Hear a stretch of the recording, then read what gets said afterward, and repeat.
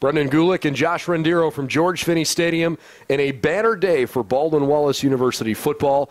The Yellow Jackets with a tremendous showing, especially on the offensive side of the ball, and they blow out Marietta. Final score today, 52-24.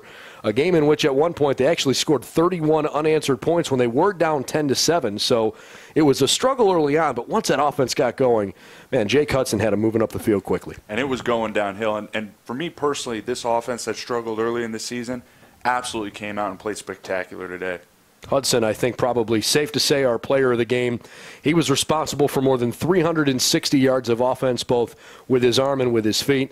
But he had a lot of help, weapons all around him making big plays. And they got the ball into their playmakers' hands. And as well, that offensive line really stepped up today. It's not a very showy position, but without that offensive line, we don't have those many points on the board today. You're right. With the last couple of weeks, the offensive line struggled. Today, they were so much better. Some numbers to throw your way, and you can certainly see these on the screen along with us. Some team stats: BW 73 plays for 572 yards of offense. But what impressed me was when their backs were against the wall, 8 of 13 on third downs. They were able to move the ball effectively.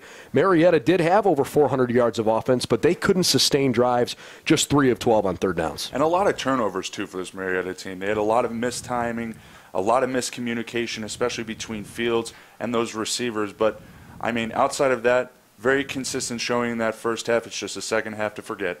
Chad Steinwalks really did a nice job today, one of the best games of his career. He caught 5 passes and 3 of them in the end zone. Hudson threw 5 touchdown passes in total, 260 yards through the air. Tyquan McCray, 2 more rushing touchdowns. He carried it 10 times.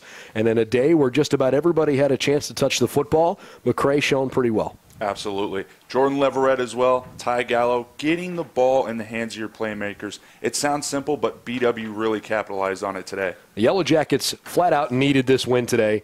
They played very well. They got it. It took a little bit of time at the beginning of the game to get in a rhythm, but at the end of the day, they figured it out, and now they are back to not only their winning ways, but they've got this mojo back, and it's good to see. With the Wilmington Quakers coming to town next week, BW has a chance to put together a second consecutive big offensive day. Again, a big win for BW. They throw up more than 50 points today in beating Marietta 52-24. For Josh Rendiro, I'm Brendan Gulick. We'll see you next weekend for the Yellow Jackets and the Quakers.